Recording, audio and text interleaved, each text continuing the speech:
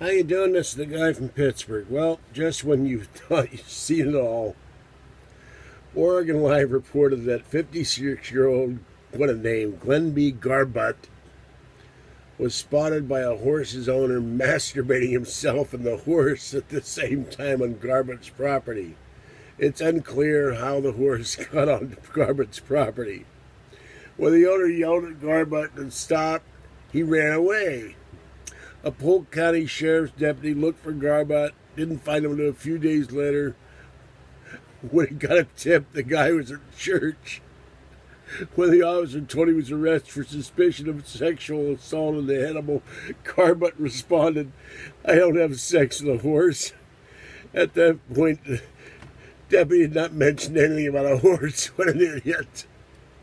According to the affidavit, Garbutt told police during question, "I couldn't have had sex with a horse. I hate horses." Garbutt was booked into the Polk County Jail on charges of sexual assault of an animal, resisting arrest, and interfering with a police officer. He can't make this stuff up, folks. And the thing on my nose, so we didn't have hot water for a week. I had to clear up my sinuses. I've still got my stupid sinus infection. The gas main broke, so we were taking cold showers for a week.